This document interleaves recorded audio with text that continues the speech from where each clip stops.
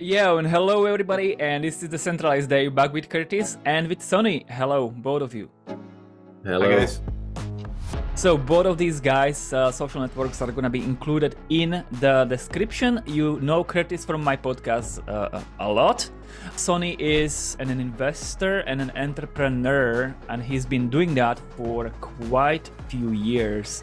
When did you actually get to crypto, Sonny? I started investing in crypto in 2013 already. Oh wow, But that's yeah, jealous. So definitely check him out. Your views tend to be the minority views. Is that yeah, correct? yeah, yeah.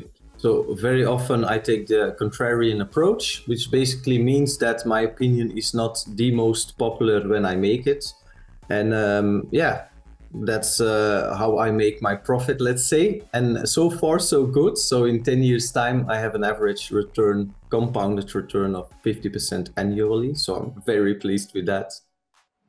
So there you have it. There's definitely a reason to check Sony. And so today we are doing a podcast. We split into two parts. This first one I'm gonna release for my channel. The second one will be Curtis will release that one because he's gonna be making the case in his one. Right now, I want to make my case because I have some materials prepared for you to see. As you can see by the first glance on this, quite a bit of love went into this, but the most of the love in this sheet is coming from Mark the Muzzle. He's actually making a very similar sheet that I have just copied, but I extended it and also I reworked quite a few of the numbers there. So mainly this sheet focuses on the history of the stocks, and I extended it as far as I could have. The oldest values are from Dow Jones. Then I used S&P 500 all the way to 1970. Then from 1970 I switched to MSCI GDP World Index.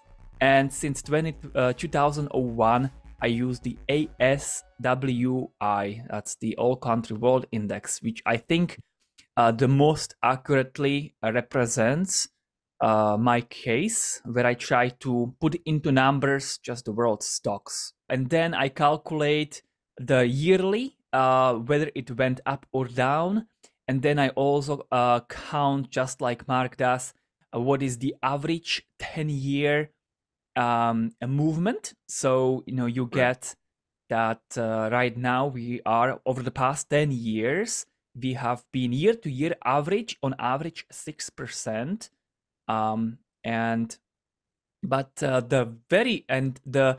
The core of what I want to talk to you about is what actually has been doing the money printing and the extension of the assets of the Fed reserves of assets. So there is another column that's the assets Fed reserve, and that I've been doing since 1916. And what I do is that I compare whether the Fed Reserve assets went up or down, and I record that change. As you can see, these percent numbers next to the column to the left. And then I use those numbers to modify the value of the stocks for that particular year as to simulate inflation.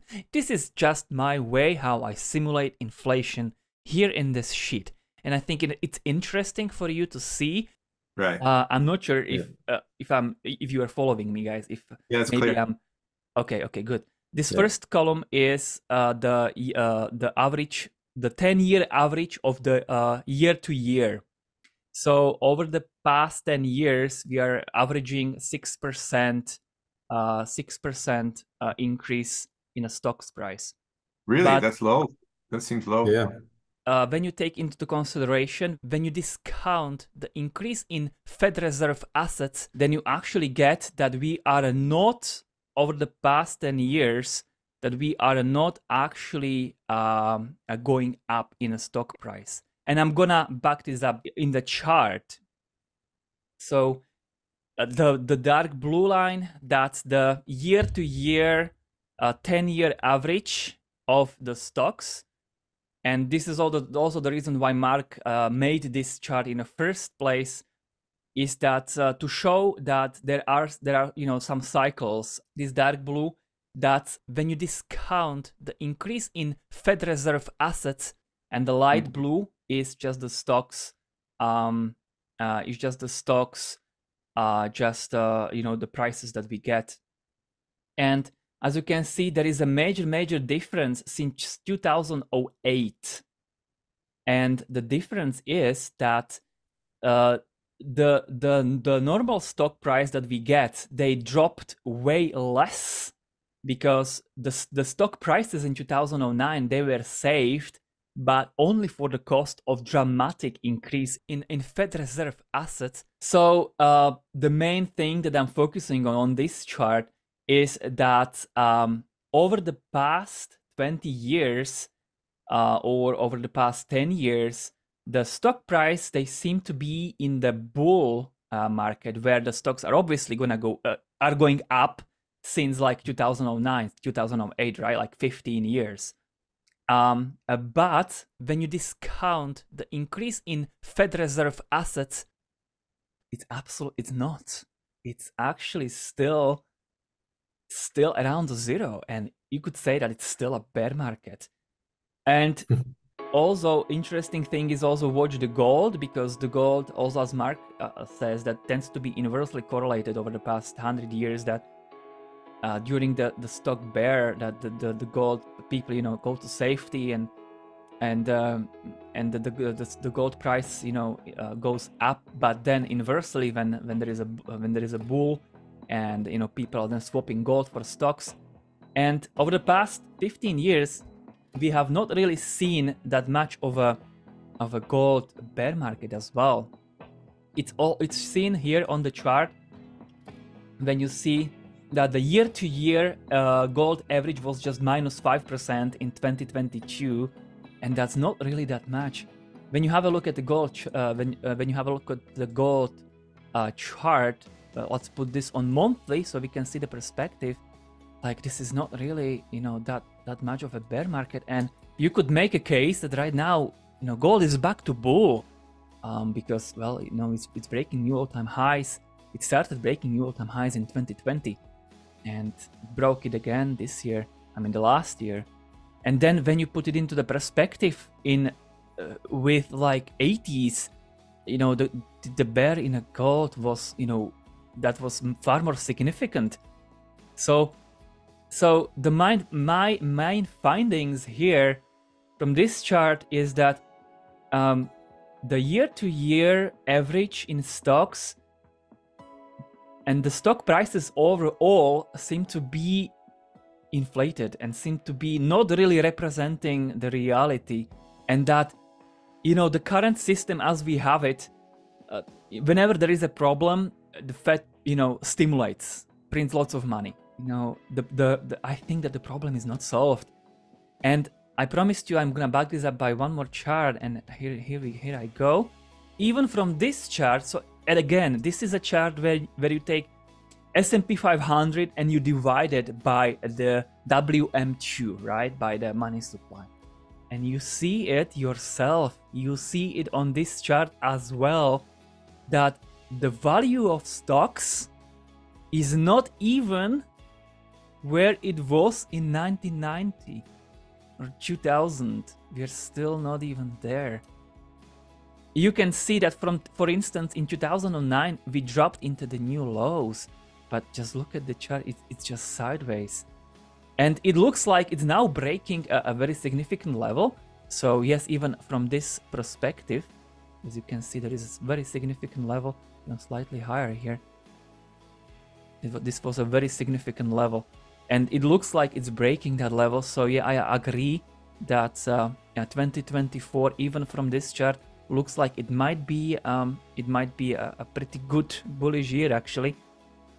But yet again, like, we are just trying to catch up the all-time high, and we've already had 20 years. So my conclusion from these findings, there is also more that my chart shows, because for instance, I added the world GDP. I added the world GDP from like 1960 or 70, and I'm calculating the 10-year average, and also the 10-year average change year to year, and that is also kind of dropping on the GDP, on the world GDP. But the main findings, what I've noticed so far from this chart, and the case that I'm making is that the stock prices over the past 20 years, the bull market that we are having since 2008, I think it's putting into a simple terms, it's cheated. it's an illusion because the stocks are breaking a new all-time high over the past 15 years, but for the cost of decreasing purchasing power. Like the system we currently have, the finance system we currently have, I don't think it's working. That's my simple conclusion. Right. Yeah, I think that's accurate. And I think that this chart, and also my year-to-year chart, I think that's my findings from that.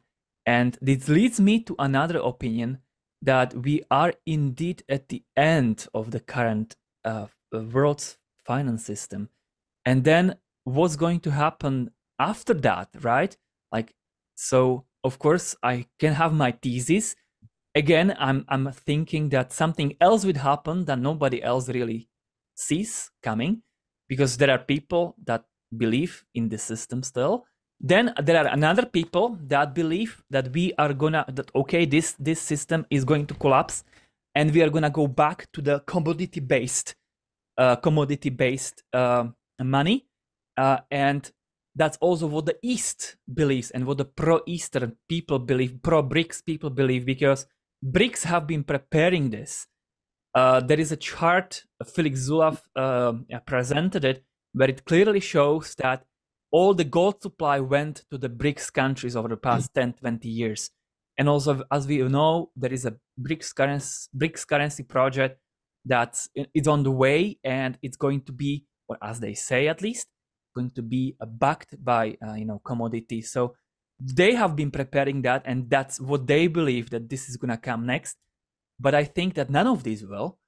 And what I think that actually, and that's also, what can I say? I'm in crypto, so I'm with you in crypto. So obviously, what's my opinion going to be? And I think that the decentralized money is what's gonna happen next. And also, if that's going to be the current crypto, like Bitcoin and stuff, I'm not sure. No, but yeah, I think decentralized crypto money, I think that's the system. And we are, in my opinion, also looking at this chart, it's been 20 years since 2000. We are, I think, at somewhere at the change. So like the next 5 to 10 years. Right. I would like to give you a little bit of the space, guys. I've been talking a lot. Yeah. So if it's okay, I want to add to what you just presented, because it's actually really interesting. So I also looked at the chart that you provided, and you can actually do the same with Bitcoin, by the way. Look at Bitcoin price in dollars versus the amount of money supply. And then you can see that it does gain traction, but actually it didn't gain in the last period either. But just commenting on the SPX, so there are certain people who believe we are near the end of a super cycle, and I am one of those people. And when you actually consider it, I also shared the link to the chart in the chat. But if you take a look at the current cycle, you have a 5-wave Elliott wave, which basically started, this is my personal chart that I believe is accurate. So in 1929, we had a depression. Ever since, we have been booming. And as you can see, the first wave ended roughly around 1980s. Then we got into a second wave, which basically ended in the .com. And we are currently in our last wave. And if you compare it to the chart that you use, then you notice that there is still room for what we call a blow-off top. And that blow-off top in stocks, and obviously also in crypto, is likely. That could basically drag us back to .com levels, maybe higher. I don't know, because I haven't compared it to the values on your chart. but it does give us room to move up still in a short amount of time. That basically means that we can have a significant up move now, end our super cycle, which is roughly approximately 100 years. We are near the end of it, and that could drag those numbers which you mentioned we are breaking out of right now up by quite a lot in a short amount of time. And this basically overlaps because this is my main idea going forward in investing in general, that we could see significant price rises in the coming periods. And that would also add to your chart, taking us back perhaps beyond or around those dot-com levels. Just to complement what you just said, if I try to project the dot-com levels from where we currently are, it's roughly 40%. Yet again, you have to remember that this is under the condition that there is not going to be increase the money supply. If the money supply increased, then the stocks if we are to get here, then it's gonna be more than 40%.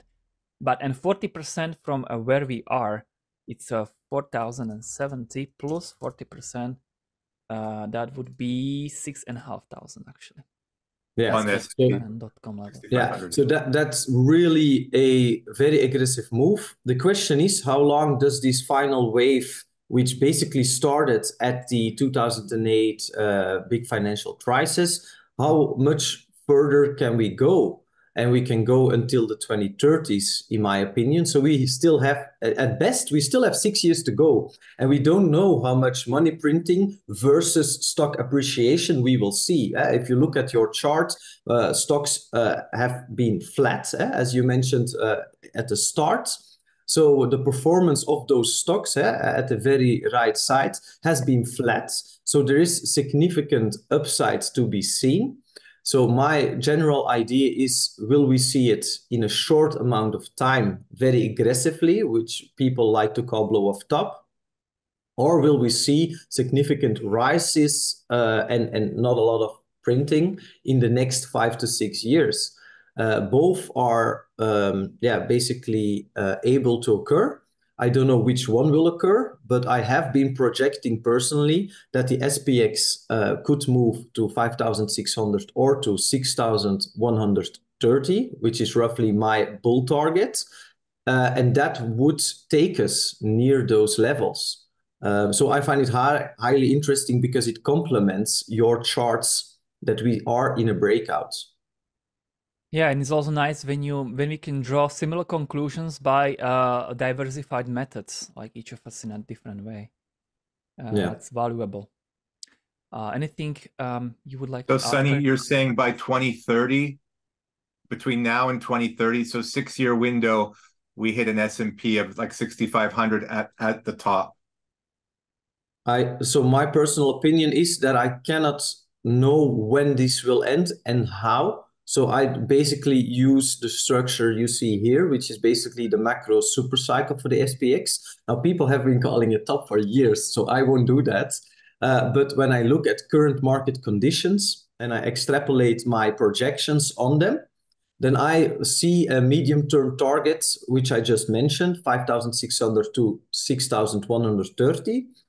Will that happen this year? That could be in the form of a blow-off top. But it could also be that markets just grow gradually over the next couple of years because the economy does stay strong, as something you said as well. And we move upwards for a little longer.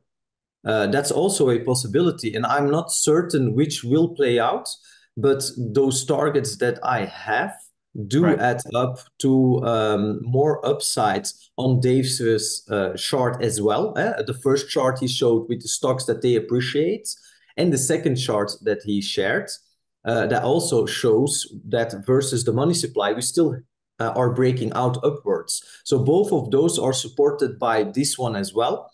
And this is my leading macro idea, because as you can see so far, guys, we've been in a bull market for only 11 years. And on generally, bear markets last, it's mentioned there a lot shorter than bull markets, but bull markets tend to last roughly 18 to 20 years, depending on how you count.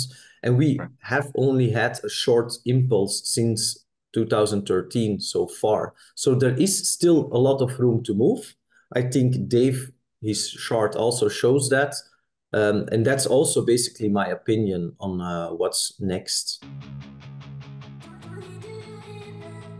But that's not a blow off in my mind. That's like 15% over the next 2 years. That's hardly even on the chart, it doesn't look like much of a spike at all, right? So yeah. I thought you were talking about something really, really like parabolic. Is that not correct? Yeah, but that's I'm always conservative in my targets because I prefer playing with a set of rules. In my case, Fibonacci.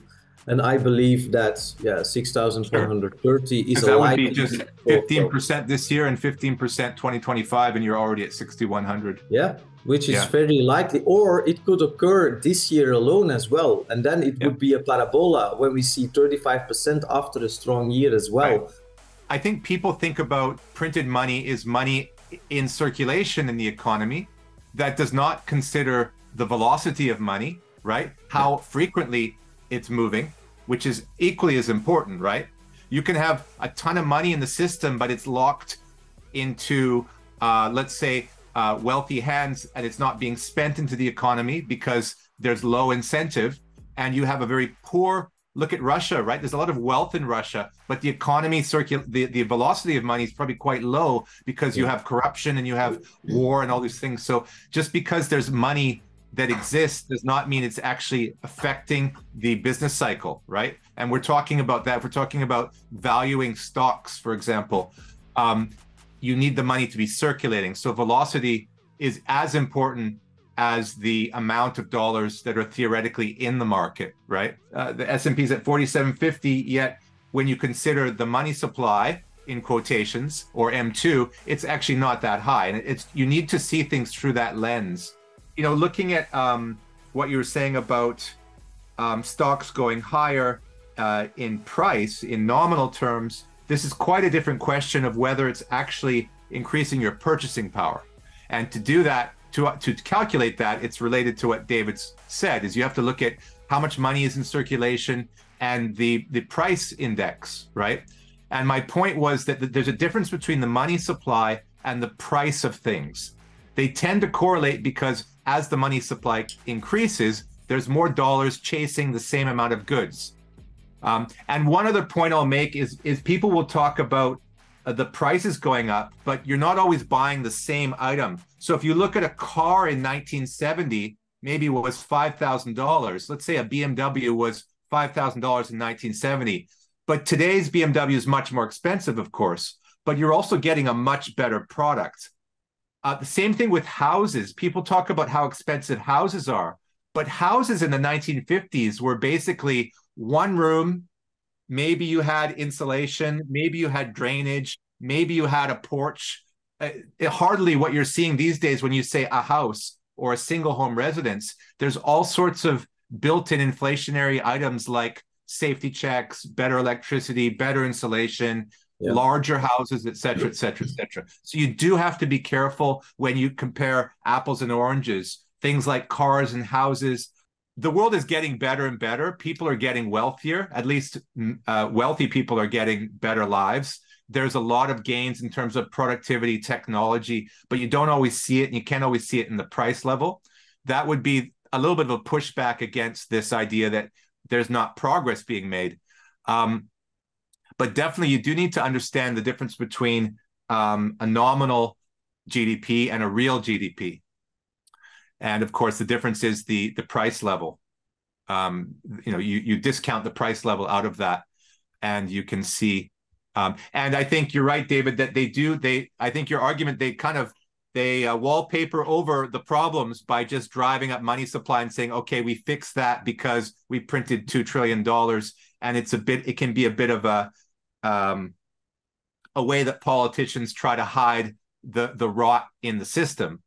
And definitely we will have days of reckoning where some of these things are shown to not have been fixed in the first place. Yeah. So there's a lot of agreement there. Sonny is a technical guy. He's been looking at charts all his life. So Sonny, you can also share. Imagine that we go to the all-time high and then we just go down, because also the last time we were on this level, there was a 50% drop. How many twin top charts have you seen, and how bearish are they? just before you answer that's the .com blow off, right?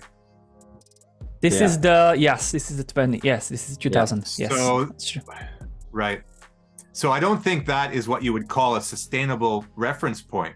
How would this look like to you, Sonny, if you look at it from a technical perspective? So personally, what I see is that, you guys see it as well. We just broke out to a new high, so that everyone can see that. There was a lot of resistance below and we broke higher. But generally, like Curtis says, the .com peak was an extreme, also in emotions. So chances are that if we move to that level, we initially at least get a rejection, because we're open towards a new triangle, an ascending triangle. If you connect the lows from 2009 to the ones of 2021, and you draw a line to the right side, that line goes up. And obviously you have, it's a median line, so you have deviations upwards or downwards, whatever. But should we move up, I assume we also move down after that, because if something like your chart that you have drawn occurs, that would be an unsustainable move, in my opinion. But once again, as Kreshensla also said, this is all predicting what may happen in the this future. Is just one of the cases. Because there has been an insane amount of printing since 2008. There has been a totally different situation in the past 20 years. And we cannot talk about second and third order consequences to things which are still playing out right now. Anybody wants to ask anything more before we can just wrap myself up? I just want to make a little note on top of this to end it all. Like if you zoom out and you look at the .com, you have to take into account that this, like Curtis also says, is a peak. This is also peak emotion in human behavior. And psychology tends to play out over time. That's also why I personally believe in things like macro cycles. People, they love to focus in on daily or on weekly price patterns. But I've, basically also with the chart you showed, Dave, I personally believe that we have to zoom out more and look at secular bulls and secular bears and look at the bigger picture. And as soon as you start doing that, things become a lot more clear which way we are heading and what could occur. So that's something I want to add. People are unique, but our behavior in markets is on repeat. That's why I also like to be contrarian, because it plays out every time. And so far I haven't been proven too much wrong in my career. So I'm eager to see what happens. And I'll just add in as well, you're talking about we're talking about much longer time periods here. And technical analysis on a 5-minute chart or a 6 months is very different than what it is from 1981. And who in 1981, what were people like? How did they think? What was the global population? And what was the composite? What's companies, like in 2001 blow off, what companies were in the stock market? Very different than today, right? The tech companies in 2001 had nothing but URLs. They were .coms. They had nothing. The tech companies of today have 1 billion users.